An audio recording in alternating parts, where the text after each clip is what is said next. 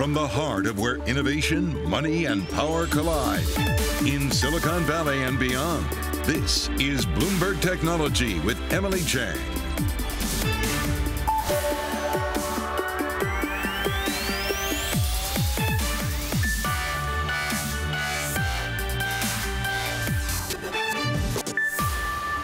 I'm Emily Chang in San Francisco, and this is Bloomberg Technology. Coming up in the next hour, a wild day to end a wild week. The S&P, on the brink of a bear market, bounces back thanks to a dramatic late-session rally.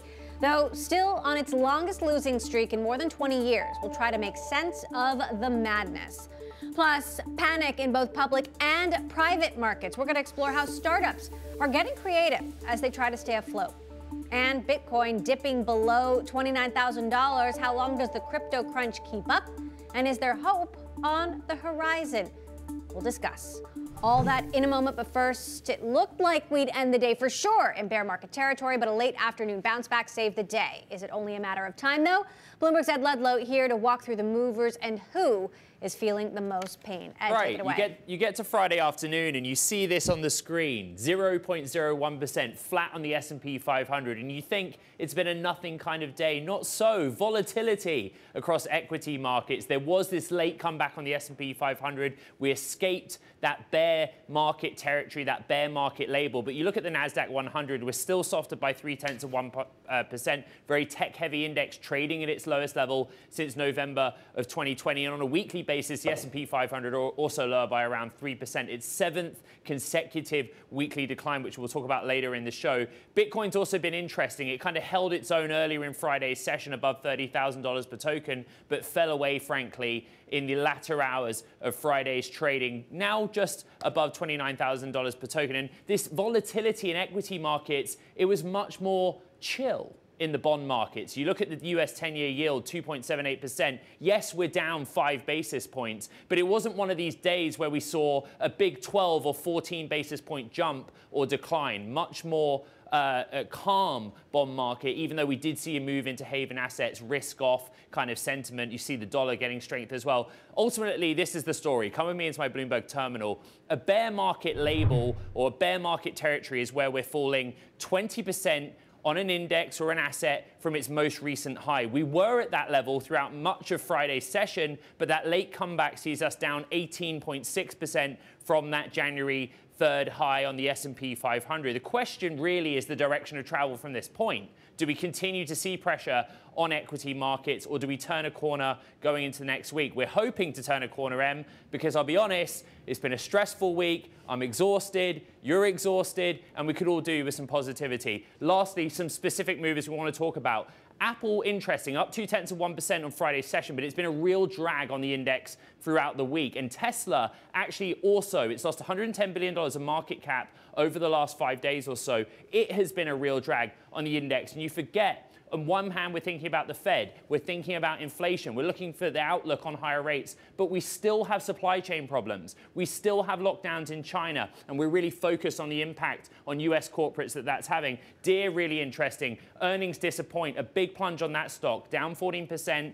A big drag on the S&P 500. What's the story there? Supply chain issues. And lastly, I'm looking at Ross Stores, down 22%. The other big story of the week, retail, the consumer, the missed estimates, the cut forecasts, the tepid outlook. The world is changing, Em, and there's a lot to consider in the markets. Obviously, interesting indeed on the back of those target results, Ed. Thank you. Well, we're seeing tech stocks down across the board. As Ed mentioned, I want to talk about all this and more with Robert Cantwell, portfolio manager at Up Holdings, the firm behind the Compound Kings ETF, which includes a number of mega-cap tech stocks. I'm also joined by Dan Ives, managing director at Redbush Securities, who covers some of the biggest names in the eye of this storm. Robert, I want to start with you. How much farther do you think we have to go before we hit bottom here? Well, Ed, that was a pretty negative setup. Let's see if we can find a silver lining in all this. You know, the one thing that's been particularly unique to us about this sell-off has been how uniform it's been across so many different technology companies, from e-commerce to media to software. But that doesn't necessarily reveal what's been happening underneath the surface. So in retail and in e-commerce and in media, you've been seeing subscriptions canceled, you've been seeing spending pulled back, you've been seeing margins compressed from all the supply chain issues that you've been talking about. But one area that stuck out to us is cloud computing. And you take a business like Amazon that's down 37% year to date. That is an enormous amount of wealth destruction in a single security. But because AWS has still performed so well, Amazon's price is actually down about 50 or 60% on a valuation basis. And so what we've been telling investors in an environment like this is you're being given one of these few opportunities to ditch some of these losers, ditch these companies that are burning cash with flawed business models, because you're getting opportunities to buy great businesses like AWS or ServiceNow that have actually been growing in spite of what the market has been saying about their share price. So, Robert, who are the losers?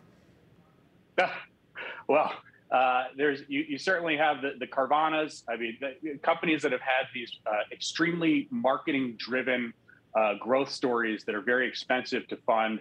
You know, you and I, we talked a lot about the ride-sharing companies last time we were together. Peloton obviously falls into this group, but any business where you see them spending more of their gross profit on marketing dollars than any other OpEx item, that's usually a red flag. And those tend to be the companies now, if you were to throw a screen up of, take gross profit minus marketing, those are the businesses that right now are all struggling the most, because it's only getting more and more expensive to acquire customers when you get into these demand evaporating climates like the one that we're in right now.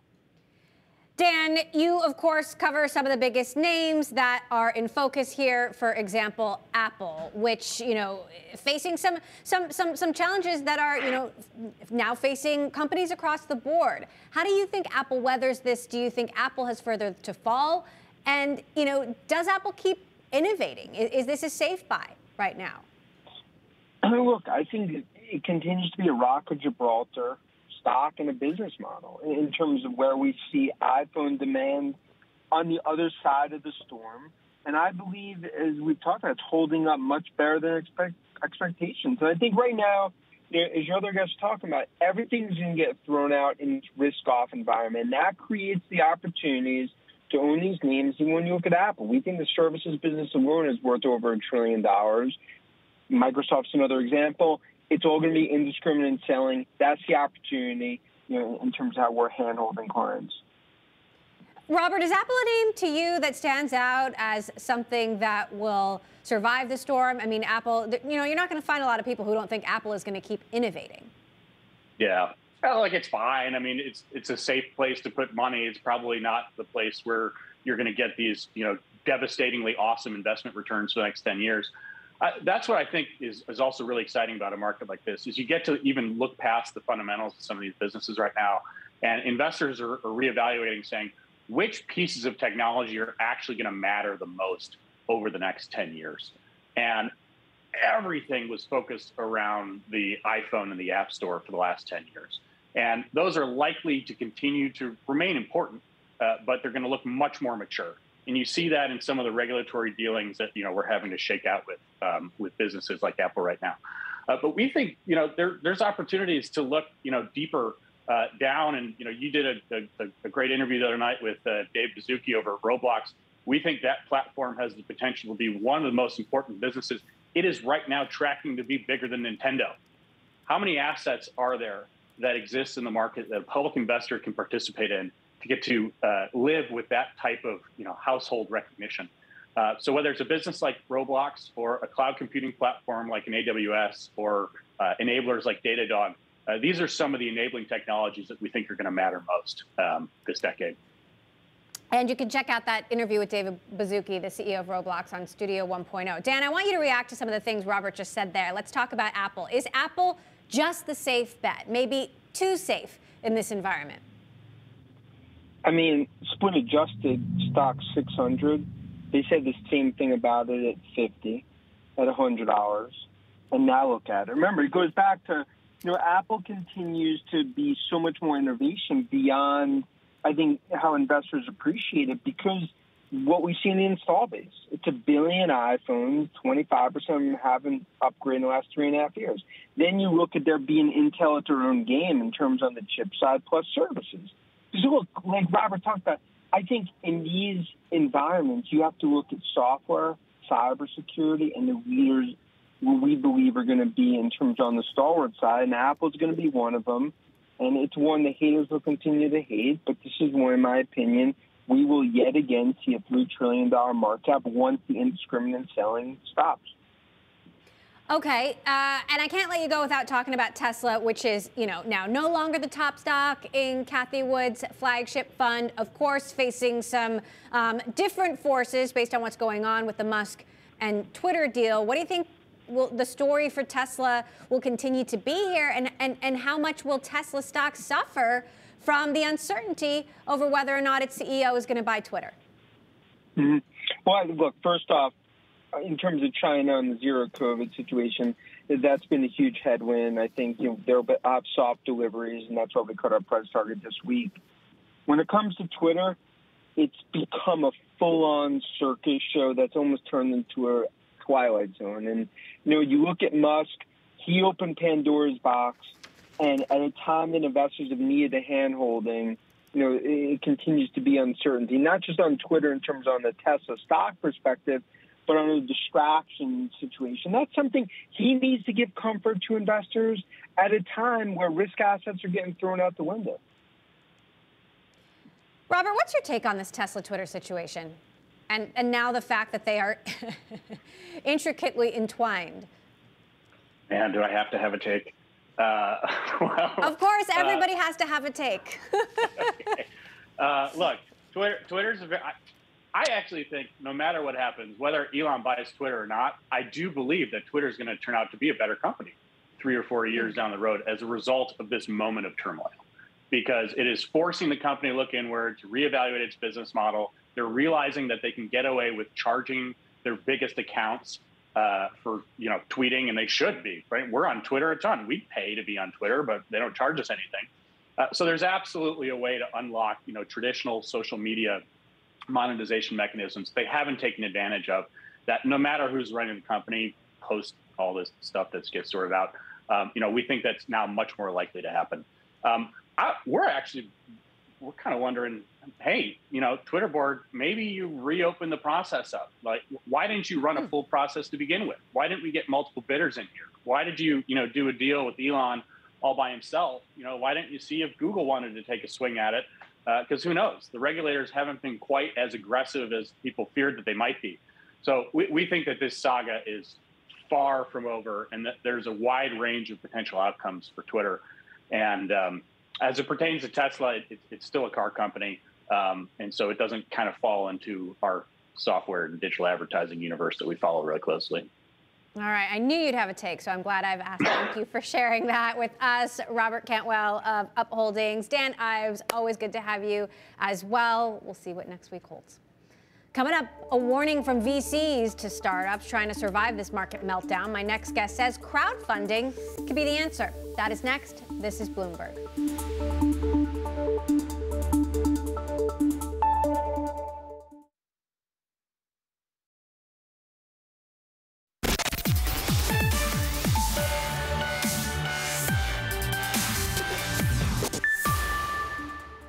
Belts are tightening across the board, and startups are also feeling the pain, with valuations being cut and layoffs underway. For more now, I'm joined by Johnny Price, the Vice President of Fundraising at WeFunder. So, Johnny, first of all, we see what's happening in the public markets. It's a lot more difficult to understand exactly what's happening in the private markets. What are you seeing? Just how much uncertainty and, quite frankly, panic is there?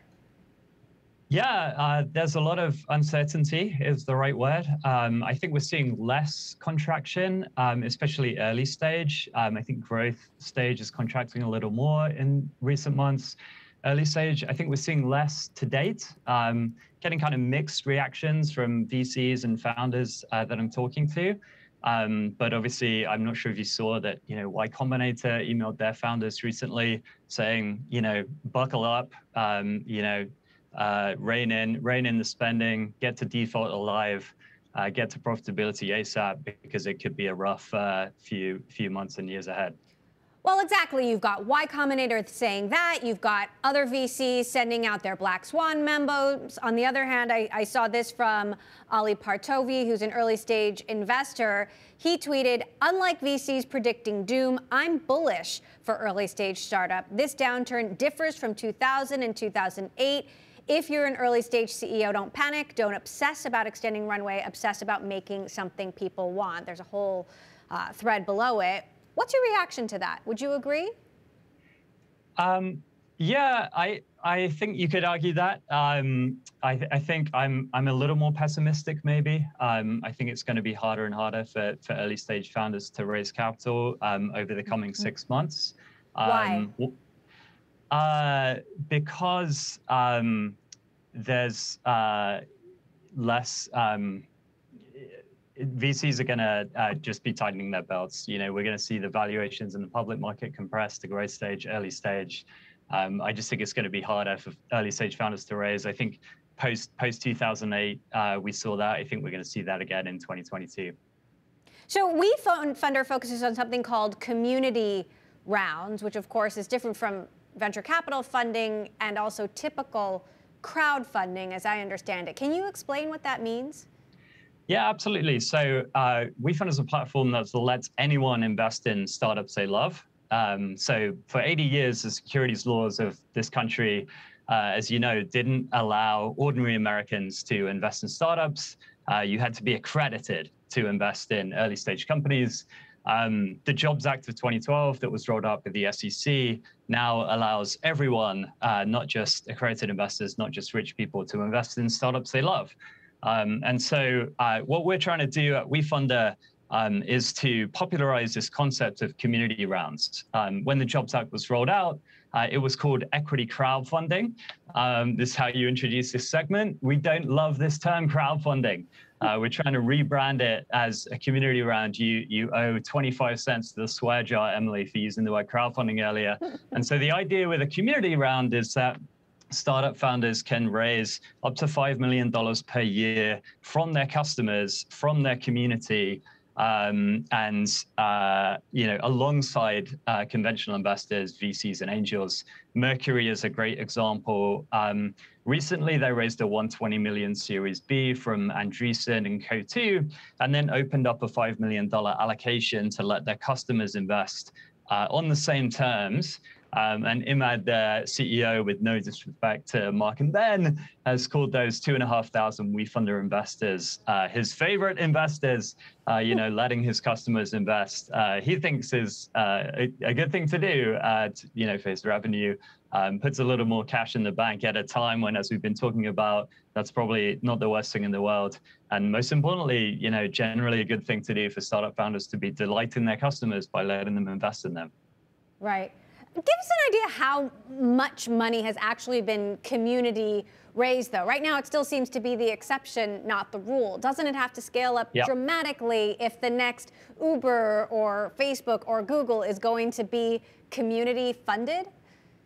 Yeah, absolutely. It's still a very small percent of early stage capital right now. So as a percentage of VC and angel dollars, community rounds are very, very small. It's been growing. So the jobs that was rolled out by the SEC in 2016, in March of 2021, the SEC rolled out some improvements to the regulations that increased the amount that startup founders can raise from $1 million to $5 million per year.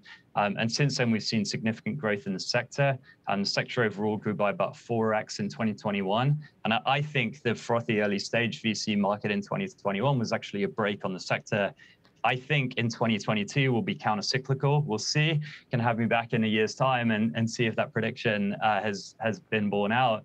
But as early stage VC pulls back in 2022, which we expect, I think that more and more early stage founders will be looking to their customers, looking to the community, looking to WeFunder's million investors to be a buffer and enable them to raise capital where otherwise they might be struggling to. Interesting.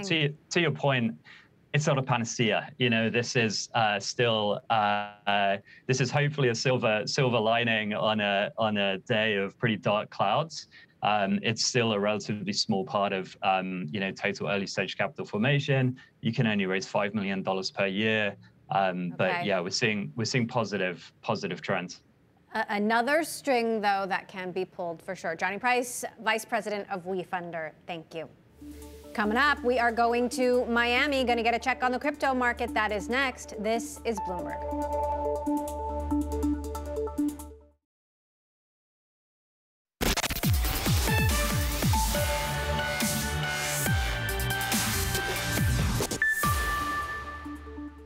Bitcoin dropping below $29,000. What will the weekend hold as crypto continues to trade? I'm joined now by Bloomberg Intelligence's Mike McGlone with us from our Miami bureau. So, Mike, talk to us about the factors at play here. It seems that cryptocurrencies are so tightly correlated with what we're seeing in equities, which is the opposite of what many investors hoped they would do.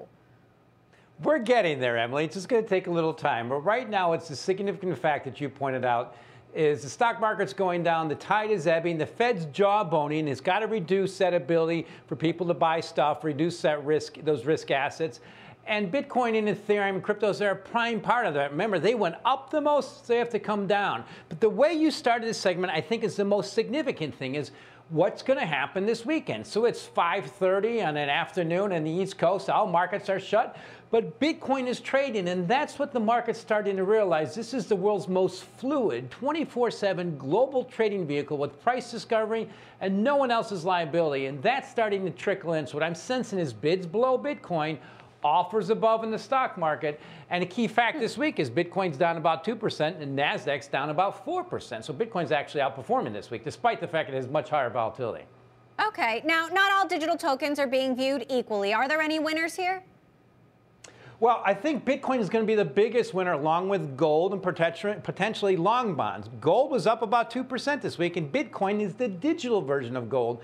The way I view gold now is if you're not allocating some to Bitcoin and you're a gold investor, then you're missing out. But that's the key thing to remember. But the bottom line that's really happening in this space is the proliferation of crypto dollars. Now, we heard about what happened with an algorithmic dollar, crypto dollar that broke down. People call them stablecoins.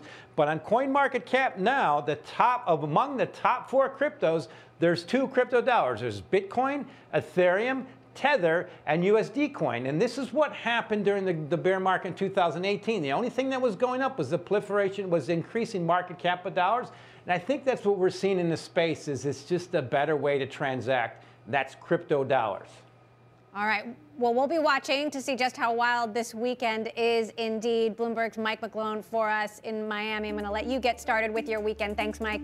And we'll have more on the sell-off, what it means for tech, coming up next. This is Bloomberg.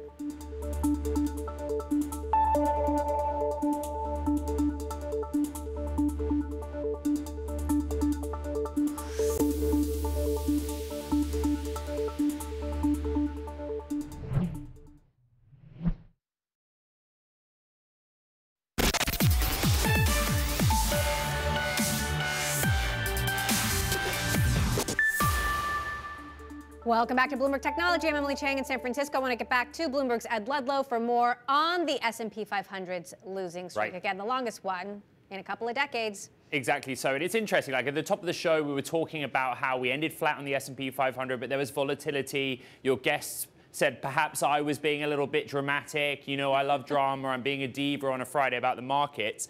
But over the course of a week, that's a lot of red on the screen. The S&P 500 down 3%. The declines in technology heavy indexes like the NASDAQ 100, the NYSE FANG Plus index, which is made of the mega caps and the US listed shares of China tech companies, also seeing big declines. And there's really good reporting on the Bloomberg that if you have a 401k where you think you're diversified because you're tracking the S&P 500, well, you're just as exposed. If you strip out the 5 biggest mega cap tech stocks, the declines this week would have been lesser. The reality is this chart. Look on the far right-hand side, that block of red. The 7th consecutive weekly decline for the S&P 500, driven by tech, the likes of Apple, the longest weekly losing streak since 2001. That's a lot to take on board, and we've started having discussions about how analogous, how similar what we're seeing now is like what we saw in 2000, 2001 in the dot-com bubble. Now, full disclosure, I wasn't doing this in 2000, 2001. Neither was I. Right. Now, I've read about it. I am a little older than you, but I wasn't quite doing this yet either. No comment. But I've read about it. Fortunately, you have a guest who I'm sure has studied the charts and the historical data. But this is the question, right? Are we seeing what we saw at the dot-com bubble, and what happens next? Right, indeed. Ed Ludlow, thank you. Well, from Apple to Tesla, some of the biggest names in the S&P 500 fueling this relentless sell-off that briefly pushed the broad equities benchmark into bear market territory. For more, I want to bring in that guest, Eric Friedman, U.S. Bank Wealth Management CIO. So, Eric, is this different than the dot-com bust or not?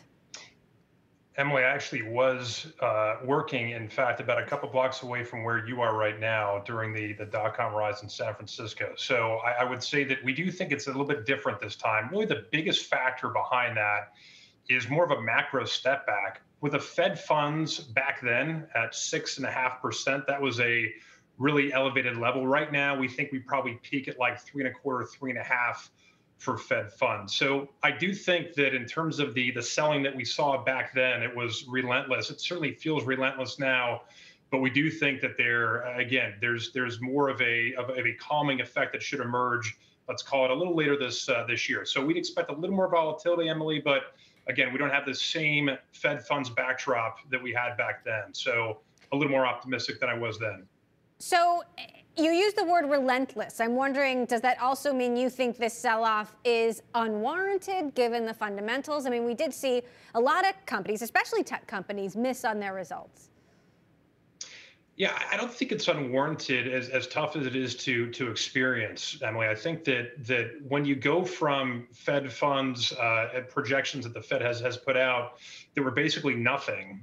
You've had this whole repricing that started with the 2-year and the 3-year Treasury, and all other asset classes have to react. So ultimately, our viewpoint is that the overall repricing is probably in the 6th, 7th inning. We think there's probably a little more left to go, especially if you start to see evidence of demand and destruction. We're not seeing that quite yet, but some of the retail earnings that we saw over the past couple of weeks indicate that there is some tough sledding ahead still. So again, we do think there's probably a little more downside left, but not quite the snare we saw way back in 2000, 2001. Where are we on calling a bottom here? Like, how much worse does this get? Yeah, I think that for us, the downside scenario is probably down another 5 to 7% across broad S&P, probably a little more than that for NASDAQ. And I think at that point, Emily, the Fed has a decision to make. That would be the market sending a very clear signal that this is a challenging environment and that we're starting to see some erosion of both corporate profits as well as consumer activity. So we think that would be really a heads up period where if the Fed says, you know what, we see it, but we still have to contain inflation, that would be, we think, probably a trapdoor for a little more downside. But again, the first test, I think in earnest, will probably come down another 5 or 7% from where we are right here. Where do you see the opportunities in tech? I mean, there's a lot of confusion. For example, Netflix having, its first subscriber loss in a decade, and then Disney pulls through with surprisingly optimistic subscriber numbers. Yeah, I think a couple areas that we find attractive. One would be software as a service. We think that installed base plus the ongoing maintenance revenue is attractive. That's certainly a model that you've seen adopted from a number of different companies. So we still think there's opportunity there. I would say just on a broader basis, Emily, if you look at the bias from CFOs and COOs, they recognize that we're not getting more productive as an economy. So we do think that that communications infrastructure, even though it's obviously been challenging, we still think that's an area that as we see more hybrid workflows continue, that's a spot that we think has some opportunity. We would be moving up in cap and up in quality, again, just as more of a duck and cover type of strategy in the near term. But again, we think software as a service, as well as what we're seeing with respect to broad infrastructure, remain attractive. And what about on the flip side? We had a guest earlier reference the losers, saying it's time to get out of the losers. Who do you think the losers are? Well, I think there's a saying that's probably appropriate right now that it's too late to sell and it's too early to buy on some of those more challenged business models. So I would say that the super consumer heavy businesses, those are the ones that would be more at risk. So let's call it the nice to have subscription models. Those aren't areas that we think will be attractive.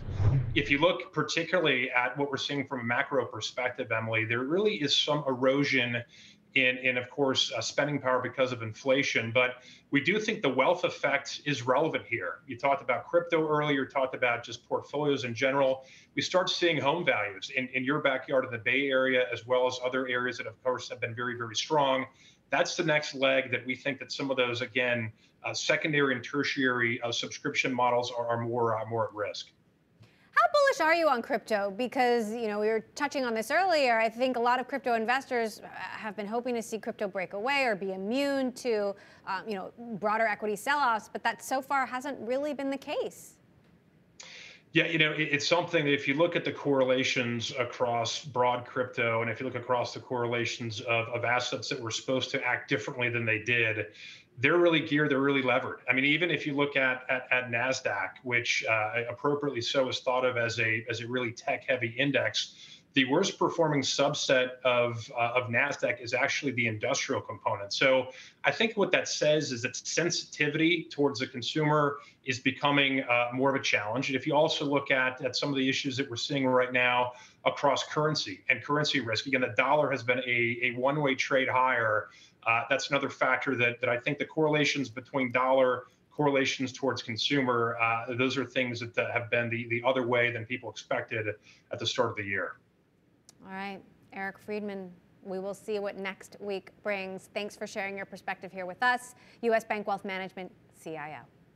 Coming up, crypto also still falling as we were talking about. My next guest has a few thoughts on when we might see the bottom there and how low it could go. That's next. This is Bloomberg.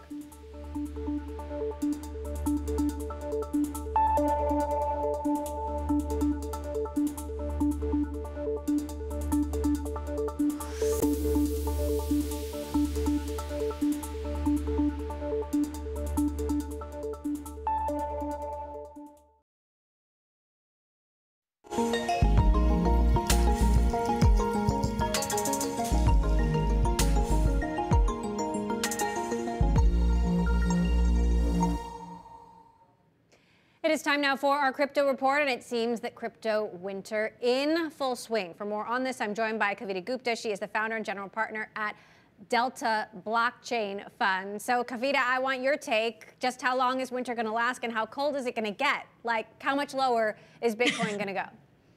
Hi, Emily. Thank you so much for having me.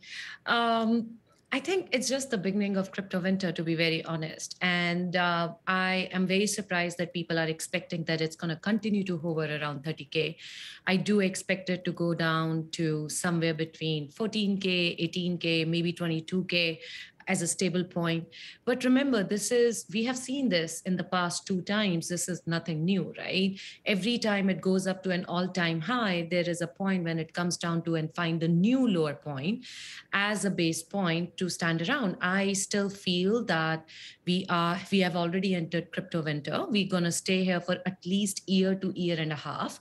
And I don't believe that Bitcoin is going to go back to 45, 50 or 60K for another year and a half. We will see another all-time high, but that will be for Ethereum too, actually, especially for Ether, because I believe this is the time when people are going to build and they're going to have a lot of technology with major adoption. Look at what FTX just announced, which is going to bring a lot more people into the space. And that adoption is going to trigger back us to another big high cycle. So let's just game this out for a moment. You think Bitcoin, for example, will stay in the $20,000 range for the next year and a half, potentially? Yeah, we can see some more dips and we can see some more high, but I don't think that we're going to see it going back to 60 to 70K during the winter time anytime soon. Huh. So then what does the new high become after that? I mean, a lot of investors are getting in just waiting for that. I think a lot of people have been talking about Bitcoin at 100K, and I can't really predict whether it would be 100K or not, but I can definitely say it's going to find a new high, which was last time 64,000 something. But as I said, every time if you look at the history and look at the data, every time if it has gone back, it's not purely speculative anymore. the speculation is definitely a part of it, but it's also the adoption of technology. It's also the adoption by big companies and institutions. Tesla holding it on their balance sheet makes it goes up. Twitter having basically tipping mechanism on Bitcoin makes it go up. And I feel like the same thing with Ethereum and other technology-driven tokens, that we're going to see the adoption making it go all-time high. But I don't think it's going to happen in another year to year and a half. I'm curious what you think about what's happening at Coinbase and, the most established platform for the trading of cryptocurrency. And obviously their business is, somewhat divorced from, the actual trading of cryptocurrency. What do you think the fate of Coinbase is? I mean, Coinbase is a centralized exchange. I don't see all this speculation about Coinbase going bankrupt. Honestly, I don't believe that because the technology is so strong. And I do understand that when it is really dip, you don't see that much of trading volume, an exchange making money out of the trading volume, or the DeFi and staking, etc., will not have that much of cash to show. So there are 430 million losses. I completely understand when a company is into an expansion mode and suddenly crypto prices dump. This is what you expect. But will that make them disappear? I don't think so. I do believe that they have already announced that they're going to have a hiring freeze. They're going to take care of cost, etc. And I do see them weather the storm, honestly speaking, but with different measures intact there. We keep hearing it is time to build, and I'd love to get a little more specific. When it comes to crypto projects, what do you think makes it and why? What gets washed out? I think a lot of fluff gets washed out. As a pre-seed, seed stage, early tech investor for over 5-6 years now in the space, I can tell you every time there is a high, anyone who thinks, oh, I have an idea, their idea thinks is like $100 million valuation. Now you're coming back to 15 to 20, $25 million valuation with the product or the MVP associated with it. Last time we saw DeFi really getting built during the crypto winter, and that's pushing the adoption and the money coming into the space, which also had NFT associated with that. Before that, in 2016 and 17, the ICO, the smart contract on Ethereum, is what made us come up from the crypto winter and hype of $1,700, $1,800 for ETH. And I think as we go into this space, I think multi-chain, indexing, search results, a lot of analytics platform, we see that's really going to build out, and maybe a whole new infrastructure platform. I mean, people have been buying NFTs for multi-million dollars. We really don't have a proper infrastructure for NFTs right now. And I'm very excited about what's going to come out of this crypto winter. Curious about your thoughts on Elon Musk potentially taking over Twitter, given its role in the crypto community and Elon Musk's role in the crypto community himself. Do you think decentralized social media is actually possible with blockchain technology? As of the current technology which I have seen in the space, I don't think so. Identity has been a huge problem in the space. We still need to figure out a lot of indexing, identity, trust associated. But should social media, and reputation system is a huge problem, which we're still figuring it out. But in the future, can there be a technology where it could be truly decentralized? Absolutely, that would be an ideal day. But no, it cannot be possible. It's not possible with any technology I've seen in the space so far. So are you calling Elon Musk's bluff then? I think he's a visionary. He probably thinks that over years he's going to build. It's like when 10 years back he went and said he's going to put people on Mars. I mean, he has put a spacecraft on there. There hasn't been a human being out there, but hopefully next 10 to 15 years there would be. And I think that's what he's looking for, a decentralized social media, which is a novel idea and something which would be great for the tech and people and mental health, I guess. But is it possible today in an year, 2 year, 3 year? I don't think so. All right, so looking forward, the market is still reeling from the Terra debacle. What's next? What's next for stablecoins?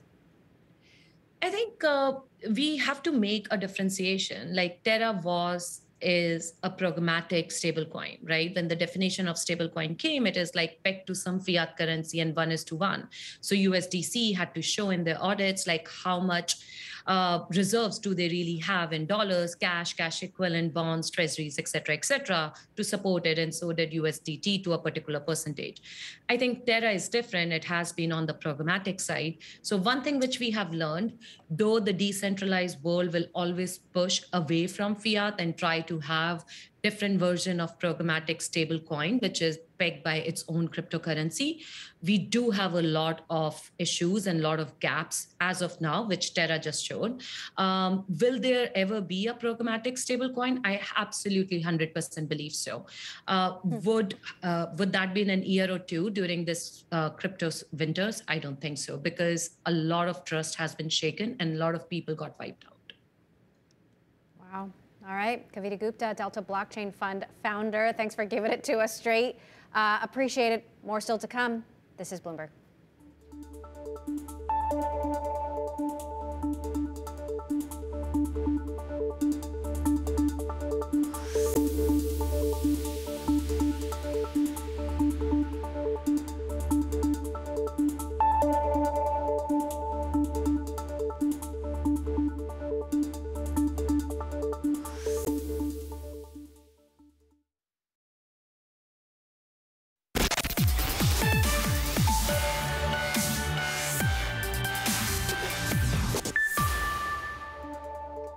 I want to get back to the markets and bring back our Ed Ludlow one final time. So the big question is, does this volatility continue next week or not? There was an investor earlier in the show who thought you were being a little dramatic. Yeah, they thought I was being dramatic. I mean, if we knew the answer to which way markets would go, we'd all be very rich, right? If you're an investment manager or a retail investor, all we can do as financial journalists is look at the past data. And what's really interesting, if you think about the S&P 500, we almost fell into a bear market. That's a 20% decline from the most recent high. We've seen this before on an intraday basis. I'm going to give you a history lesson. Oh, thank you. I'm sorry for a Friday. 1998, 2011, 2018.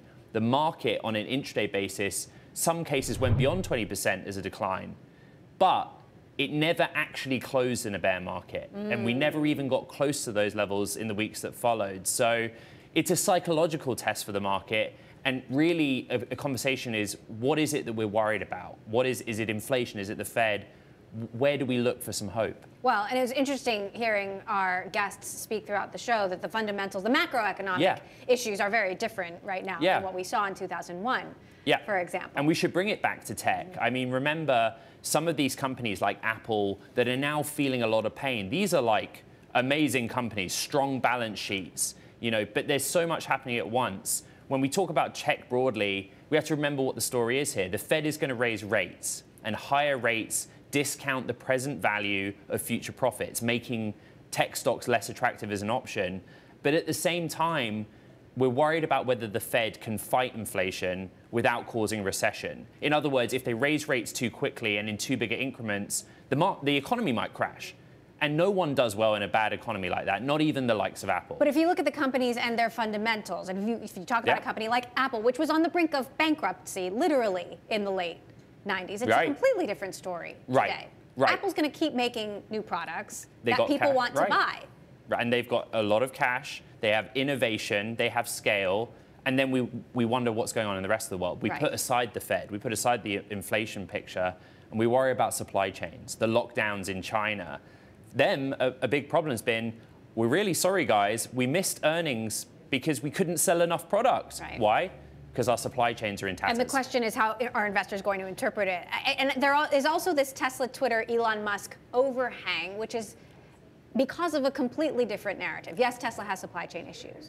But is Elon Musk going to buy Twitter? Is he going to? Is he going to take Tesla down with it, or what? I thought I was going to get through an entire show without talking about Elon Musk. I really thought this would be the day. But there's two things. Key man risk. Elon Musk is very busy. He's the CEO of Tesla, and the market's asking, is he distracted? That's the simple way of looking at it. But also with Twitter, you know, all of this indecision about will the deal happen, won't it happen? Twitter didn't really suffer like the rest of tech stocks. It hasn't seen the declines that other tech companies have. And there's a question, why? Well, because it was subject to a takeover deal, a take-private deal. But if you factor in the sell-off we've seen in tech, should Twitter be revalued and should Elon Musk come back in at a lower price? I don't know. Who knows? Twitter's annual meeting next week. You're going to be there. Going to be a big moment. We're going to be will. talking about this a lot. So don't forget it. Yeah, at Ludlow, thank you. That does it for this edition of Bloomberg Technology. Have a wonderful weekend, everyone. Wall Street Week with my colleague David Weston. Coming up next, he's going to be talking about inflation and all of this in just a moment. Monday, Shantanu Narayan of Adobe.